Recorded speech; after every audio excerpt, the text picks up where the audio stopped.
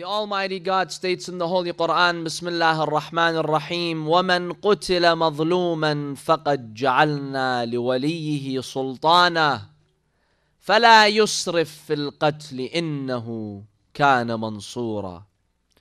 The one who is killed unjustly, then we have given his heirs or his guardians power, authority to seek retribution. Therefore, let him not slay others excessively, for he is supported. Sadaqallahu al-Aliyyul Azim. My respected brothers and sisters, illuminate your hearts and minds with a very loud salawat. Allahumma salli ala Muhammad wa ali Muhammad. As we begin our exploration into the first general ziyarah of Imam al-Hussein alayhi salam, we are introduced to the concept of revenge, divine revenge.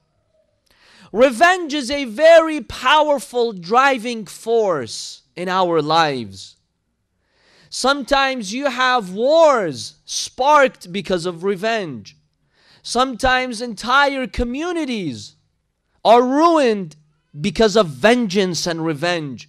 Sometimes families are ruined, relationships are ruined because of revenge. It's a powerful driving force in our lives. We all know that feeling. When you feel as if you have been oppressed, you feel you've been wronged, you feel others have committed an act of injustice against you. That feeling of revenge, we've all experienced it. It's powerful. The energy that it generates in you, it's as if sometimes you feel like destroying the whole world because of this feeling of revenge and vengeance that you get. Now, the greatest act of injustice that occurred in the history of humanity was the killing of Imam al-Hussein alayhi salam. His blood was spilled unjustly. This was the greatest act of injustice, the greatest act of oppression that was done in the history of humankind. What we see in the opening passage of this first general ziyarah of Imam al-Hussein alayhi salam, in Mafatih al-Jinan, as we explained last night, there are about 7 general visitations to the Imam alayhi salam. In these nights, we are exploring the first ziyarah to uncover its meanings, to delve into the depths of this amazing ziyarah that has been passed down to us by Imam al-Sadiq, peace be upon him. In the first passage, opening passage of this ziyarah, we are introduced to a common theme that not only do you find in this ziyarah, but in other ziyarahs of Imam al-Hussein alayhi salam. And this theme is the idea of vengeance. That the death of Imam al-Hussein alayhi salam will be avenged. The divine vengeance from those who killed Imam al-Hussein alayhi salam unjustly. Now there are several questions here that are worth analyzing.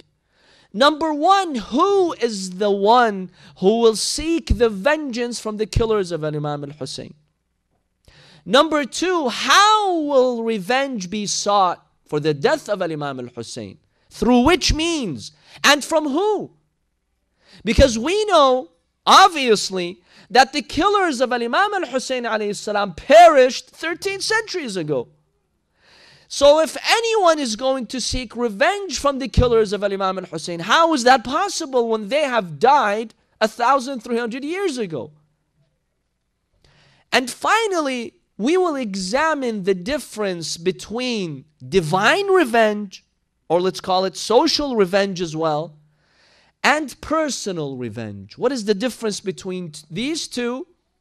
And how is it necessary for us as human beings to protect ourselves from personal revenge? In the opening passage of the ziyarah, before the idea of vengeance is mentioned, we see two introductory phrases. The ziyarah of Imam al-Hussein alayhi salam starts by this phrase, As-salamu alayka ya hujjat Allah wa ibn hujjatih. Peace be upon you, O proof of God and the son of his proof. The highest status that the Imams of Ahlul Bayt, peace be upon them, carried was that they were the proofs of Allah subhanahu wa ta'ala on this earth.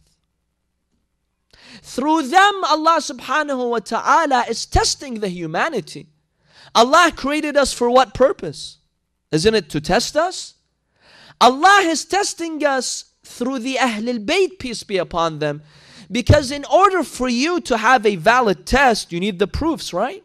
When you go to school or college and you're given an exam, doesn't the professor give you the proof before that? Either in his lectures or in the books or in the extra readings. The proof has to be somewhere. If you go to a class and there's no way for you to find the answer and the proof, then that's not a fair test. A fair test is one in which you're given the opportunity to search for the truth. Allah has created us human beings to try us and test us. And He has sent the proofs and the signs with the prophets and the successors to the prophets. So Imam al-Hussein alayhi salam is the proof of Allah subhanahu wa ta'ala. Because through him Allah sends the proofs to humanity. This is the highest position that he carried as an Imam and all the prophets of God. Now those who killed Al-Imam al-Hussein alayhi salam, they actually transgressed against the proof of Allah subhanahu wa ta'ala. Allah has created you to test you and He sent you the proofs. Is there a crime greater and worse than messing with the very proof of Allah subhanahu wa ta'ala? Than killing the very proof of Allah subhanahu wa ta'ala? So this introductory phrase demonstrates to us the magnitude of this crime, because it's preparing us for the vengeance. When you have a huge crime that's committed, then people expect vengeance. Justice necessitates that there is an act of revenge taken from the perpetrators. The following statement says, As-salamu alayka ya qatil Allah wa ibn qatil. Peace be upon you, O qatil of Allah and the son of his qatil. You know, when someone from your family members, let's say, God forbid, your father, your brother is killed, in the Arabic language, this person is described as being a qatil. When you lose someone, someone is unjustly killed, that is your qatil. Because he's been killed and he belongs to you. He belongs to your family, or he belongs to your tribe. This phrase describes the Imam alayhi salam as being the qatil of Allah subhanahu wa ta'ala, because he belongs to Allah. And if you belong to Allah subhanahu wa ta'ala, Allah will take it upon Himself to seek the vengeance from your killers. Because when someone is killed from your family, isn't it your obligation to seek vengeance, to seek retribution from the one who unjustly killed, let's say, your father or brother? That is your obligation as a family member. You need to defend the one who was killed from your family. And Imam al-Hussein belongs to Allah subhanahu wa ta'ala. Therefore, he has taken it upon himself to seek the vengeance from the killers of Imam al-Hussein. And this is a lesson for us. If you die in the way of Allah subhanahu wa ta'ala, it's as if you symbolically become a part of God's family. And He takes it upon Himself to defend you and to seek revenge from those who killed you. As-salamu alayka ya qatil Allah wa ibn qatilih. So Imam al-Hussein alayhi salam is the qatil of Allah subhanahu wa ta'ala. And he will take it upon himself to seek vengeance from those who killed him. Then we are introduced to the idea of vengeance. As-salamu alayka ya thar Allah wa ibn thar. Peace be upon you, O vengeance of God and the son of His vengeance.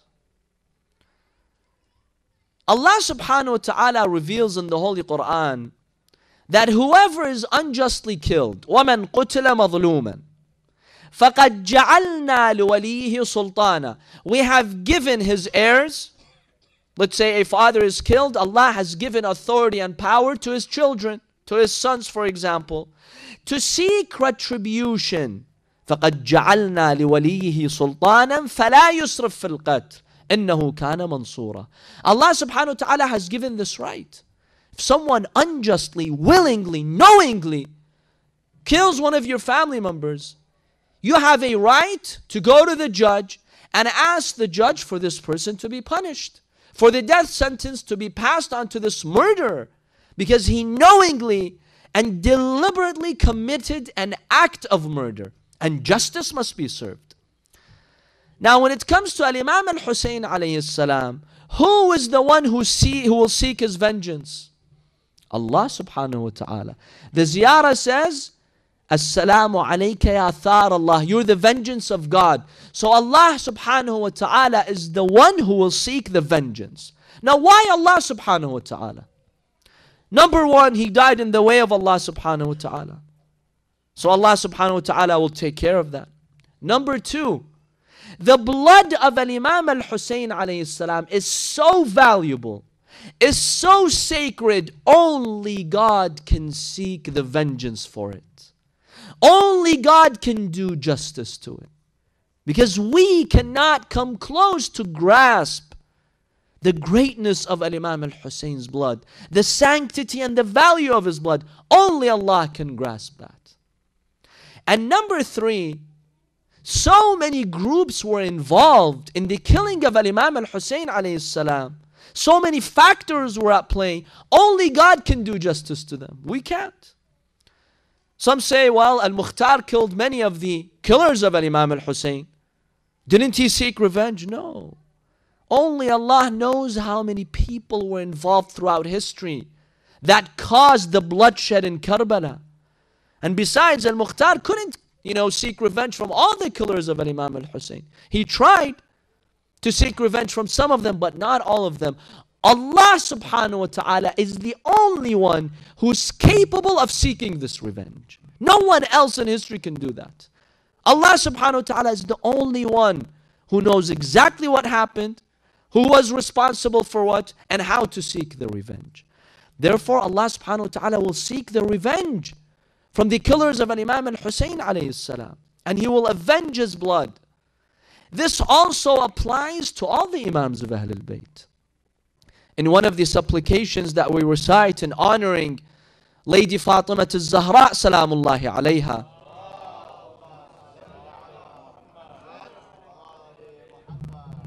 it says, Allahumma kun at-talib laha mimman zalamaha wastakhaffa bihaqqiha. Oh Allah, you be the one who will seek revenge from those who oppressed Fatima and those who took her right lightly. They denied her right. And then it says, وَكُنِ اللَّهُمَّ الثَّائِرَ بِدَمِ أَوْلَادِهَا. Oh Allah, you be the one who will avenge the blood of the Imams from her progeny. Now when we speak about divine revenge, Allah subhanahu wa ta'ala seeking revenge, what does it mean for God to seek revenge? One of the names of Allah is Al-Muntaqim in Arabic, the avenger, the one who seeks vengeance. As we know, vengeance it starts with a feeling. We've all experienced that feeling, right? It's this feeling where you want to harm someone because that person harmed you. It's this powerful feeling that we experience. It's this hatred that we have towards someone whom we think oppressed us. Allah subhanahu wa ta'ala is above feelings. Allah does not experience these feelings that you and I do. So what does it mean for Allah subhanahu wa ta'ala to seek vengeance? Besides, Allah subhanahu wa ta'ala doesn't have any personal feelings with anyone.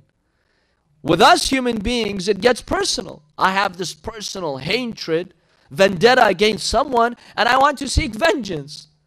But Allah subhanahu wa ta'ala is above personal vengeance. So when we have the Holy Quran speaking about Allah subhanahu wa ta'ala seeking revenge, in many parts of the Quran, Allah speaks about revenge. What does that mean? In Quranic literature, vengeance means the establishing of God's justice. When Allah subhanahu wa ta'ala establishes justice, that is one way of us understanding His revenge. Let me give you an example. You have a criminal in society who commits a crime. He commits an act of homicide, an act of murder.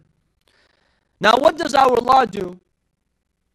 Our law enforcement agencies, they take this criminal and they imprison this criminal. He is sentenced to a life, sentence in prison, to a life term in prison.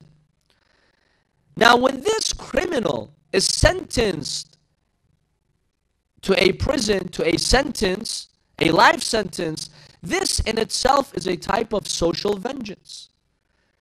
We can say that our society has sought revenge from this criminal, and he's being punished for that crime. So the meaning of vengeance when it comes to Allah's actions means justice. We have to implement justice. This criminal must be met with justice. And when we implement justice and take this criminal and throw him into prison, this is an act of vengeance. It's called social vengeance. It's not personal.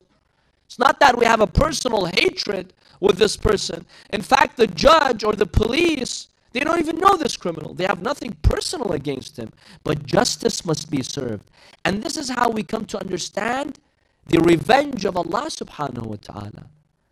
Allah subhanahu wa ta'ala only seeks revenge when He established the clear signs and the proofs, and those evil ones knowingly, deliberately, stubbornly reject the signs of Allah.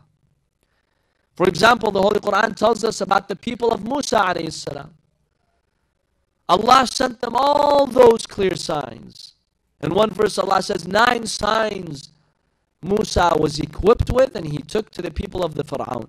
But they rejected all those signs knowingly.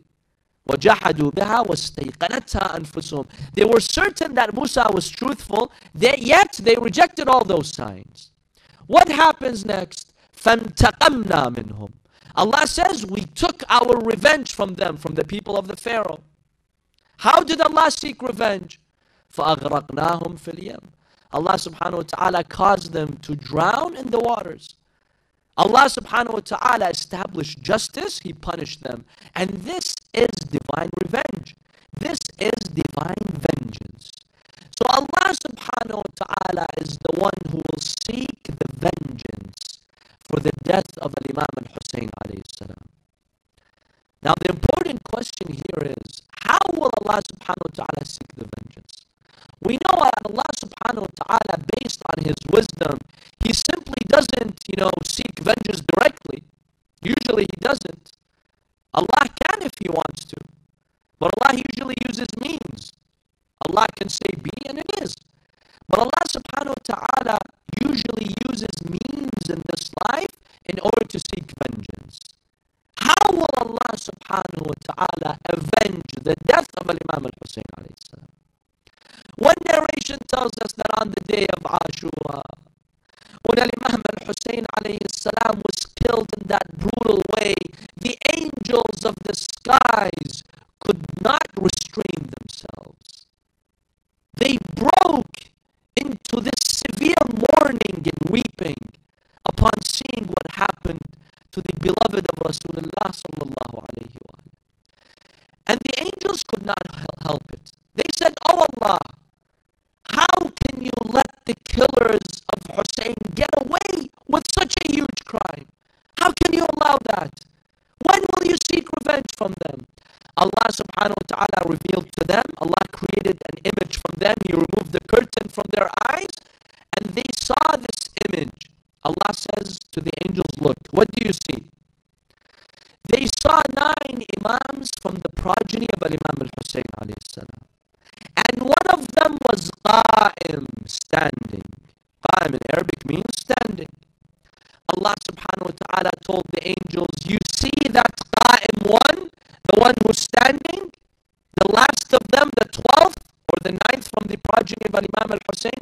They said, "Yes, we see him." Allah says, "I shall seek revenge from the killers of Hussein using this qa'im."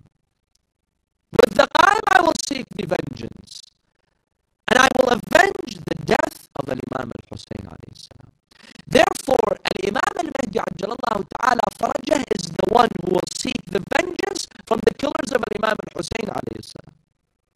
Now, Imam al-Mahdi has two rights in seeking the vengeance. Number one, he's the heir of Imam al-Hussein. According to Islamic law, the heirs have the authority to seek vengeance. Imam al-Hussein is the grandfather of Imam al-Mahdi. Therefore, according to this verse in the Holy Quran, وَمَنْ قُتِلَ مَظْلُومًا فَقَدْ جَعَلْنَا لِوَلِيِّهِ سُلْطَانًا. Imam al-Mahdi has the right. He has the personal right to seek the revenge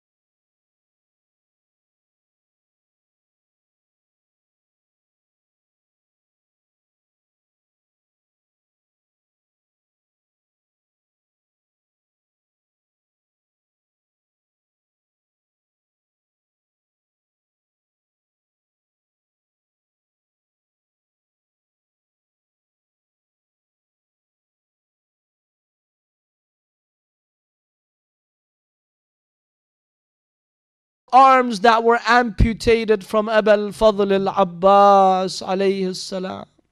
For which of those? Or do we seek revenge for what happened for Zainab alayhi salam, being harassed by the enemies, being paraded from one city to another city? Or for those orphans who were separated from their fathers? On such a night, Al-Imam Al-Hussein alayhi salam had to leave one of his orphans back in the city of Medina. On such a night, remember that scene in which Al-Imam Al-Hussein alayhi salam, when he wanted to depart the city of Medina and head towards Karbala, he called for his brother Abu al-Fadl al-Abbas. Ayna qamar Bani Hashim? Where's the moon of Bani Hashim? Oh Abbas, have the horses ready. We have to move on. We have to go to Mecca, and from Mecca to Karbala. The women and the children who stayed behind, they came to farewell Al-Imam Al-Hussein. Al-Wida, Al-Wida, Al-Firaq, Al-Firaq. One of those girls, one of those orphans who stayed behind was Fatima, one of the daughters of Imam al-Hussein, Fatima al-Alila. She was ill, she was sick. Imam al-Hussein alayhi salam told Salama, I want you to take care of her. We can't take her with us. The journey is too long and she's too ill to join us. Fatima al-Alila, she sees her father Hussein along with her uncle Abu al-Fadl al-Abbas. She sees her brother Abdullah Radhi, all of them leaving her. She crawls towards her father Hussein and she tells him, oh my father, where are you going? Why are you leaving me behind? He told her, there's a treacherous journey ahead of us, a long journey, and you're sick. You cannot join us. You're too weak to be with us. Stay with Salama. Then if we settle in the land of Karbala, if we get there successfully and nothing happens to us, then I may send Abbas to come and pick you up. She tells him, oh Father Hussein, then at least keep Abdullah Radhi. Keep him with me, so at least I have someone to seek consolation in, someone to remind me of you. Don't leave me all alone over here without any of my siblings. The Imam told her, oh Fatima, he's too young, he breastfeeds. How can I separate between him and his mother?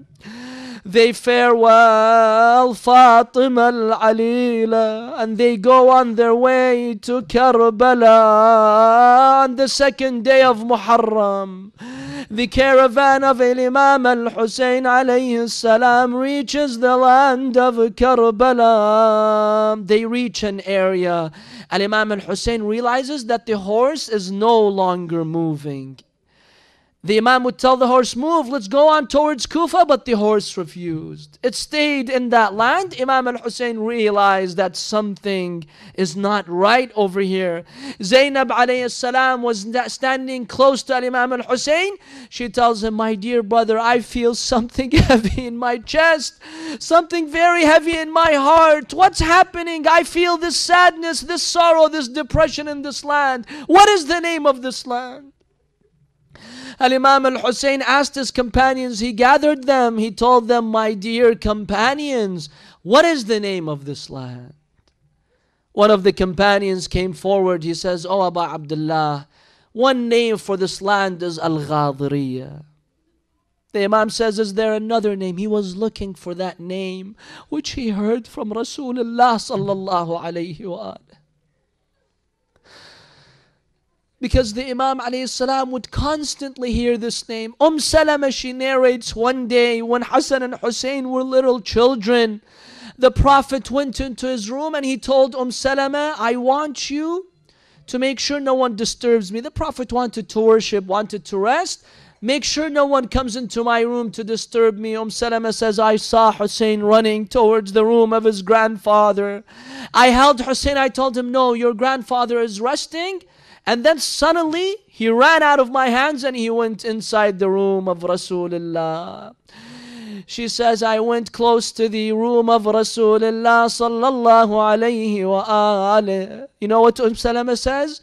She says, I saw Hussein sitting on the stomach of the Prophet. The Prophet was laying down, and Al-Hussein was sitting on the chest, on the stomach of the Holy Prophet.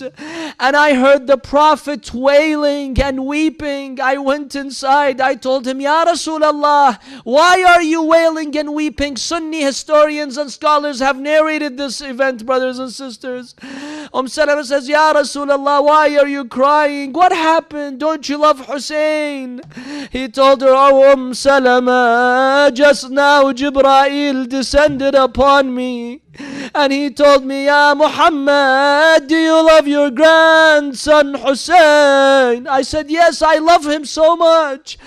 Then he told me, oh Muhammad, know that your grandson Hussein will be massacred on the plains of Karbala. Do you want to see the soil of Karbala, Ya Rasulullah? Musnad Ahmad, he narrates this.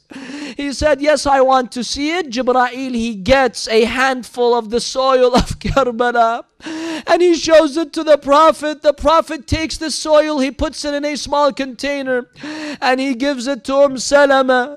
He tells her, oh Salama, whenever you see this turning into red, whenever it becomes, you know, like blood red, realize that my grandson has been killed.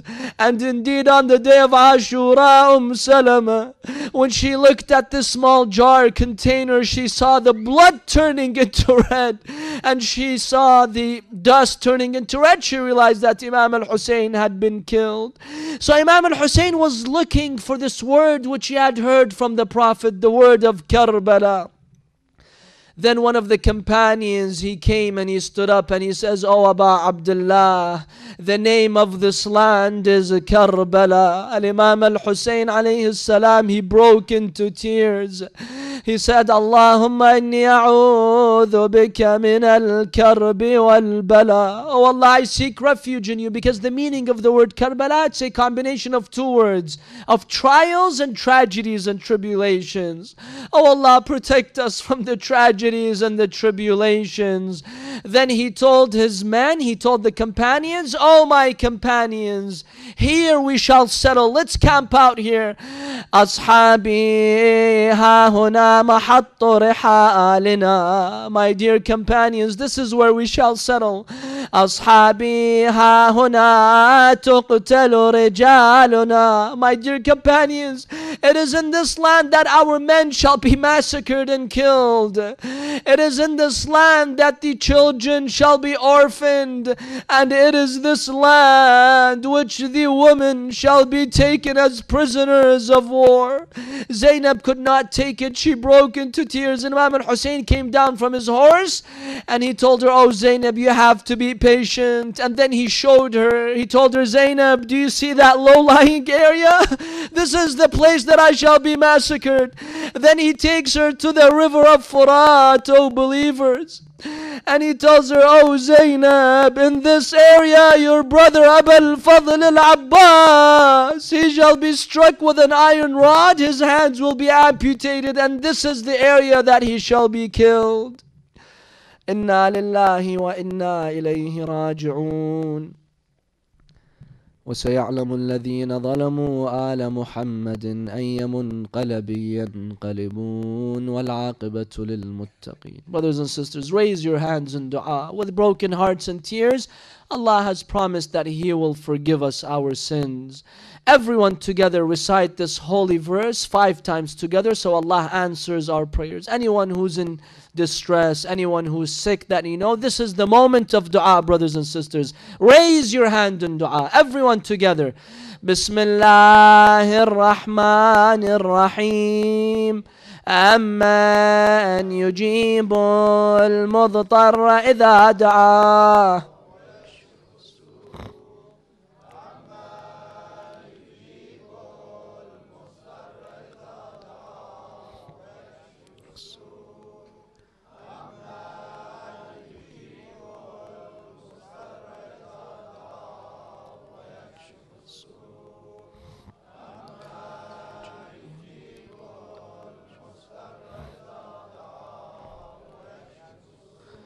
أمن يجيب المضطر إذا دعاه ويكشف السوء.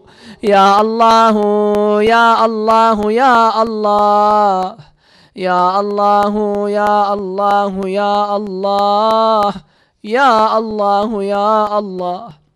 O Allah, hasten the reappearance of our Master Al-Imam Al-Mahdi. O Allah, make us amongst His sincere followers and dedicated servants. O Allah, grant us the Ziyarah of Al-Imam Al-Hussein. O Allah, grant us the Shafa'ah of Al-Imam Al-Hussein. وإلى أرواح المؤمنين والمؤمنات نهدي ثواب سورة الفاتحة مسبوقة بالصلاة على محمد وآل محمد.